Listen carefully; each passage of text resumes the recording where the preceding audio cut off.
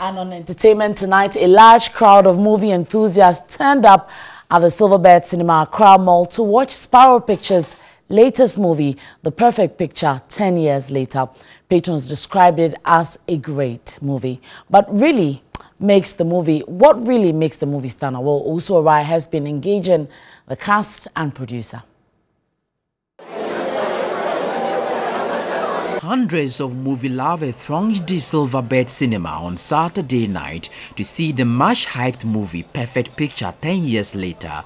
Originally produced in 2009, The Perfect Picture was about three beautiful women pushing their 30s and making bold attempts to change their lives even when destiny places joke on them. 10 years ago, I had the call to fix a broken air condition in the office of the most beautiful woman I had ever seen. The new project, a remake of the romantic comedy, gives movie enthusiasts a sneak peek into the lives of the three lead characters 10 years on. 10 years later, it was important to do a film that the stories reflected where we are right now, especially with women, marriages, the challenges that people go through. So I feel when people watch it, it doesn't matter who you are, if you're single, married, there's stuff you pick from it that will, inspire you and start a conversation. The star-studded movie triggers conversation on childlessness and puts the spotlight on the realities of marriage. Na Shoko played Akesi, one of the lead characters in the movie. There's this assumption or presumption, if you like, that once you get married, you want to have children.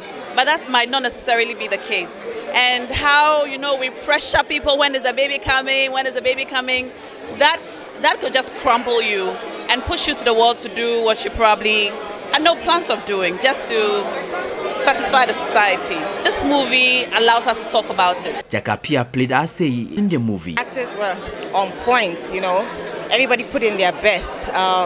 Because this is a film that won many awards 10 years ago. So if we're coming back, it must be better. We must have improved. And everyone put their best in it. And I'm happy that we all did well. It's amazing. It's amazing. In terms of locations as well, we have beautiful locations you cannot think of. Like when you watch this film, you're going to ask yourself, are these locations actually in Ghana? With its vibrant costume, indigenous music, breathtaking locations, and intriguing storyline, the movie is tipped to keep movie lovers glued to their seat. Nathaniel Ato is the producer of The Perfect Picture 10 years later. Ghanaian locations, Ghanaian costume, Ghanaian textiles, Ghanaian acting. It's a Ghanaian film, and we really went out to make that prominent in this film. The Perfect Picture 10 years later will be screened in Kumasi in the coming week.